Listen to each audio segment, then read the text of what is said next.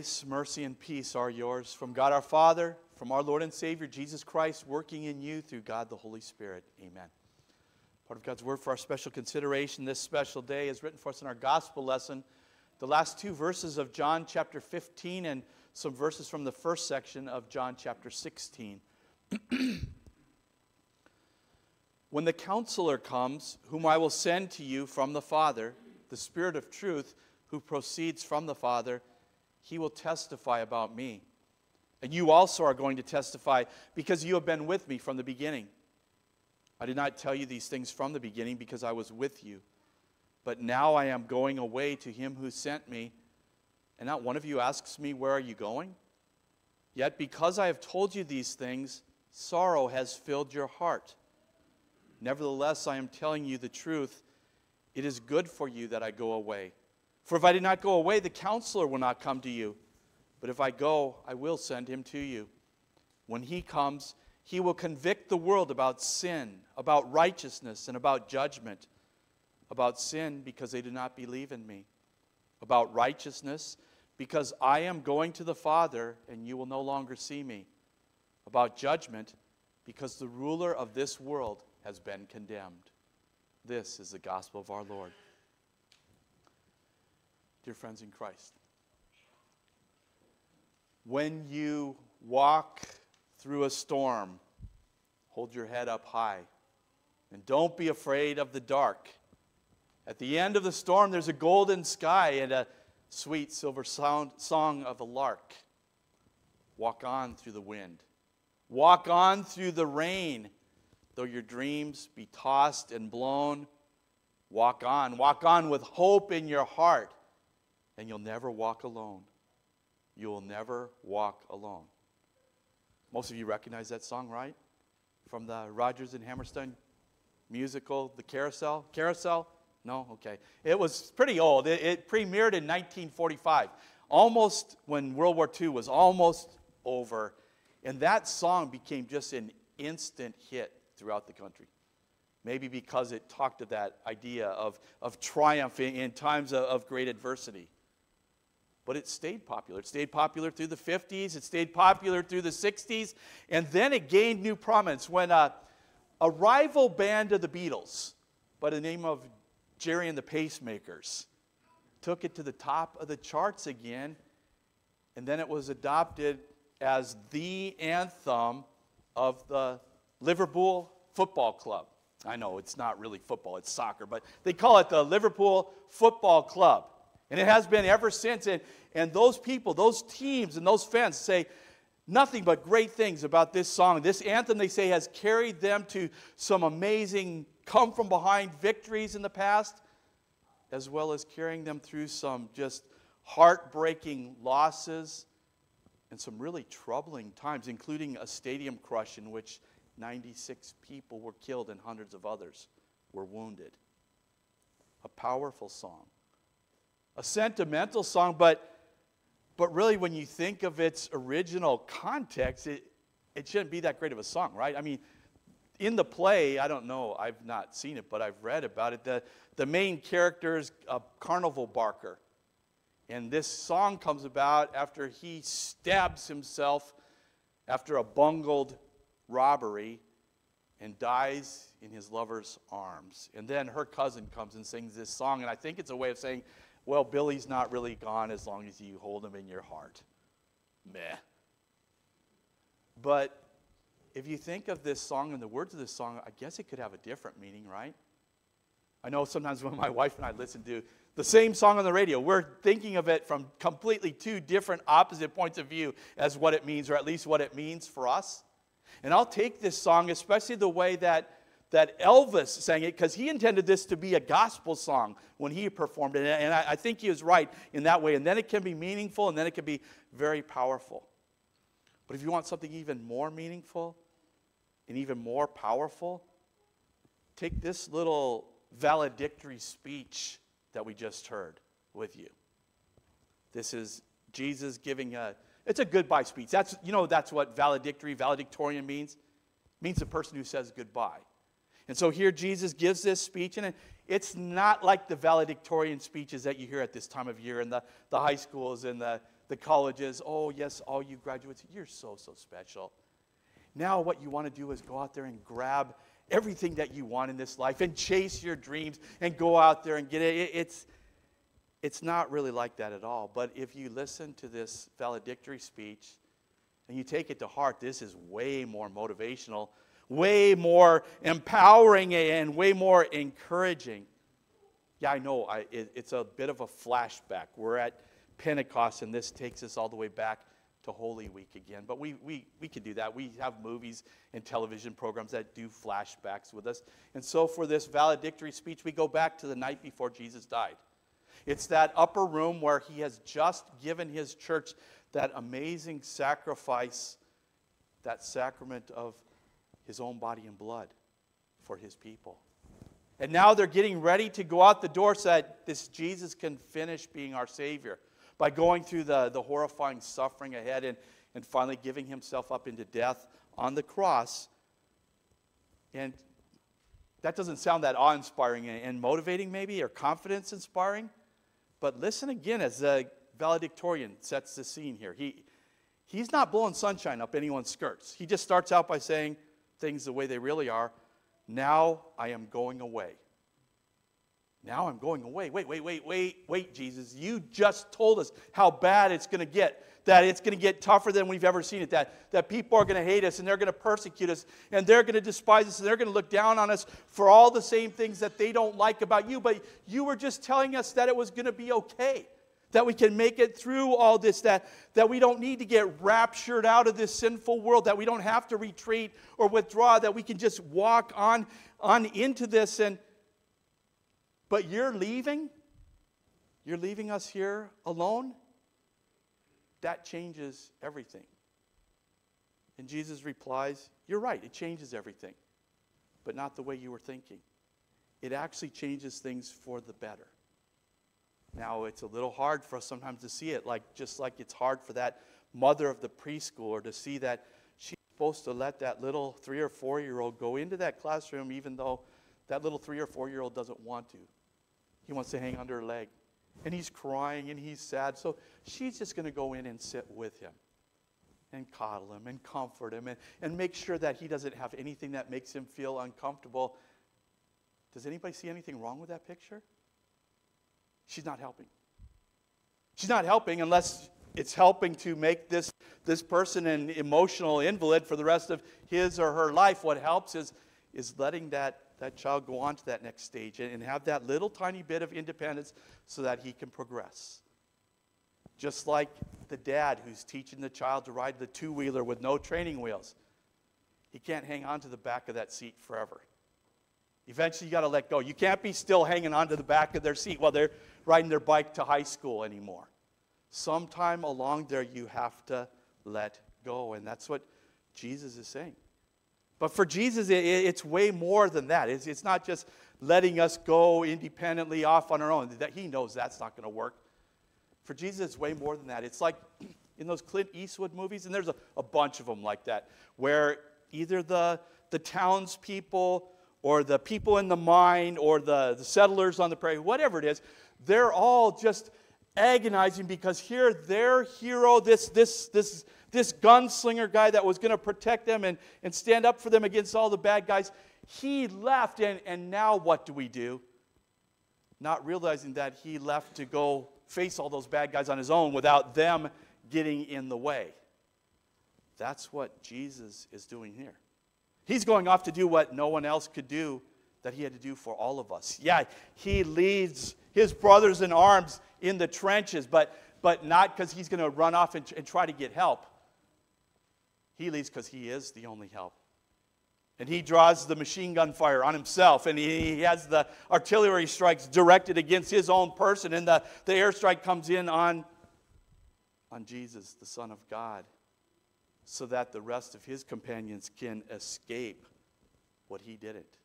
See, he's still finishing up his mission that he is the only one who's capable of doing, suffering the price for the guilt of all people ever in this world. Paying that final price by dying as the perfect sacrifice, being buried as that last humiliating step of his state of humiliation. But then to come back up the steps, to go through those stages of the exaltation, where the coming down those steps in humiliation was what it took to pay for all of our sins. Going back up those steps so that we could know for absolutely for sure that all of that is taken care of for us. As he passes through the gates of hell and gives that triumphant one-man march through the gates of hell, saying, I have defeated all you see here. And then he rises from the dead, defeating even death itself to prove his godness and to prove our savedness. And the fact that he was right when he says, because I live, you will live also. And to know that we have resurrection too. And then yes, to rise into the heavens of the heavens, to be able to powerfully direct and lovingly guide everything for the best of his people ever and always. Not as the God-man, locally defined in one place where he could be around a certain number of people for a certain amount of time, but as the God-man, everywhere at the same time, using all that power and authority and glory he has as God. This is the final stage for his universal and abiding presence, so that he could say, I'm with you always, even to the end of the age, and you can know it for sure. Yeah, good thing he left, right? Another good thing he left as this main component of being the one who abides and remains permanently, his presence everywhere, is that he does it through the Holy Spirit. And now, part of this, Jesus' stages of the completion of this receiving back all his authority and godness and power, is this sending of the Holy Spirit for the triune God to do his whole thing. For this third person of the triune God to do his specialty. Maybe you could picture it as there's this nice metal platter, and it's got a pitcher in the middle of, maybe it's your favorite ice-cold tap beer, or maybe it's lemonade, or whatever your beverage of choice in that nice pitcher, surrounded by all these frozen mugs around it. That's a beautiful picture, isn't it? A nice setting. But if it stays like that, it's not. If it stays like that with that pitcher sitting there the whole time, none of that liquid that's in that pitcher is getting into any of those glasses to serve its real full purpose. That pitcher has to be removed from its setting so that it can pour into those glasses. And our Jesus is telling us he needs to be removed from this visible setting to be able to pour out his Holy Spirit into us so that the Holy Spirit can make this going away of Jesus actually more advantageous for us than even if we had his physical, visible presence here in front of us. The Paraclete, Jesus calls him, the one who builds us up and gives us what we need to have confidence. The Counselor, the one who motivates and encourages. And this isn't just some psychological voodoo, like you can do this, be that little engine that I think I can. No, because you can't. No one can. God says, no one can say Jesus is Lord except by the Holy Spirit. This is the only way it works. Jesus doesn't call him the spirit of the times or the spirit of self-actualization or the spirit of little help over here. He calls him the spirit of truth because he's the one who says things exactly the way they are. As Jesus puts it, so he will convict the world about sin, about righteousness, and about judgment. Now, I suppose sometimes it's possible that we in our Lutheran circles give a little short shrift to the Holy Spirit. Not the way that we get attacked by the charismatics and the Pentecostals for. That's a whole different thing. They think that they are emphasizing the Holy Spirit when they're really just emphasizing themselves. They're looking for resulting gifts that separate people and put them in different categories. You are a regular Christian. You're a nominal Christian. You're a spirit-filled Christian. You're a good, better, or best Christian in a place where God wants to put people together through the truth of his holy word. And it's a way of sometimes looking at me instead of looking at Jesus, who does everything for our salvation. But okay, maybe sometimes we do forget a little bit about the third person, the co-equal third person of the triune God. I mean, we tend to think a lot of the Heavenly Father as we pray to him, right? Or as we think of creation and the preservation of his universe, and especially the world in which we live. And we think, obviously, of the Son of God, the one who came and gave himself for our sins, the Redeemer, the Savior. But God, the Holy Spirit, do we think about him that much? I don't know. Maybe if you could take what we say in our creeds in the third article and kind of put it together and condense it. Wow, that guy does a lot, right? That's the part about giving us saving faith, and the Holy Christian Church, the communion of saints, and the preservation of the faith, and the living our lives of sanctification because of what we have, and the final making us alive fully at the judgment day. There's a lot in there on the Holy Spirit. He's responsible for tons of great stuff. As Jesus talks about him, he talks about him as doing the work of convicting or convincing. It says he's the one who convinces of sin, righteousness, and judgment. That's all the Holy Spirit doing that. Convincing that what God says is sin is. And that it matters, and it's affront to his holiness, and it's a rebellion against his almighty, infinite authority. And it's something that none of us can fix for ourselves, but that Holy Spirit also convinces us that through the gospel good news, what Jesus has done by his perfect life and death and his payment for us on the cross, that means not only does this sin not get counted against us, it doesn't have to control us either. And really, there's just the one sin that's impardonable or unpardonable or unforgivable. And it's not because it's too big for Jesus to have paid for it, but it's because it's the sin of unbelief that rejects that only way of God giving us that gracious gift that he offers for absolutely everyone. And so those people who refuse that, who reject that, they're saying they don't want to be with God. They want to be away from God. They want to be separated from God, which is really sad because they might not realize it, but with God is the only place there can be true joy and peace and happiness and perfection. But those who believe this convincing of the Holy Spirit, those who believe because of the Holy Spirit's work of using God's word to put faith in us, we're not only convinced that we need this Savior, that we can't save ourselves, we're convinced that we have this Savior. And we have his righteousness, the righteousness that his word explains in Romans 3. So no one will be declared righteous in his sight by works of the law, but completely apart from the law, the righteousness from God has been made known. The righteousness from God that comes through faith in Jesus Christ to all and over all who believe. And then we're back to the Holy Spirit again, aren't we? The one who uses that message to put that faith in us and maintains that faith in us and builds it up until the final judgment. That judgment that the Holy Spirit himself convinces us that there's no condemnation in it for us at all, but just this enjoyment of everything God's word has always promised us.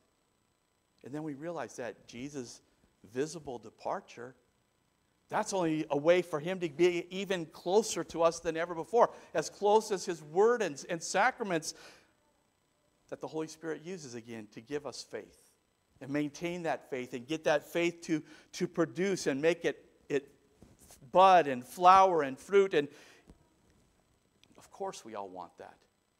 And of course we want to stay connected with that, and there's only one way to stay connected with that. The Holy Spirit working through the Word. You know what a bouncy house is, right? That they have at those children's parties and the kids all jump in those inflatable house things, a bouncy house. You've seen the one we've had out at the outreach thing at Waller Park, right? Okay, if you've seen one of those, hopefully you know that they have a little fan, a blower on the side, and it's got that tube there. You've all seen that or at least heard it. Or maybe one of your kids has tripped over it and disconnected it. And then you know what happens if the fan's not connected to it. The bouncy house collapses.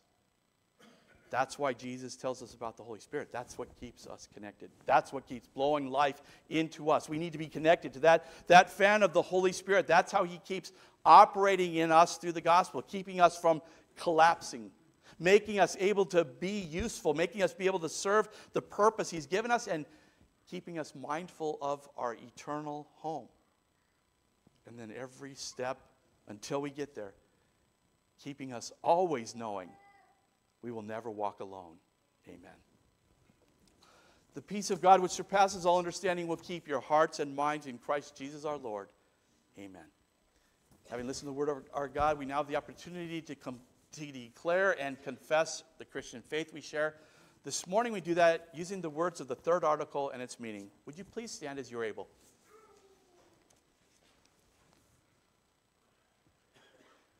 I believe in the Holy Spirit, the holy Christian church, the communion of saints, the forgiveness of sins, the resurrection of the body, and the life everlasting. Amen. What does this mean? I believe that I cannot, by my own thinking or choosing, believe in Jesus Christ my Lord or come to him. But the Holy Spirit has called me by the gospel, enlightened me with his gifts, sanctified and kept me in the true faith.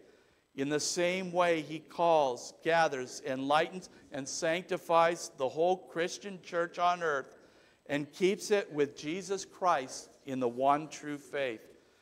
In this Christian church, he daily and fully forgives all sins to me and all believers.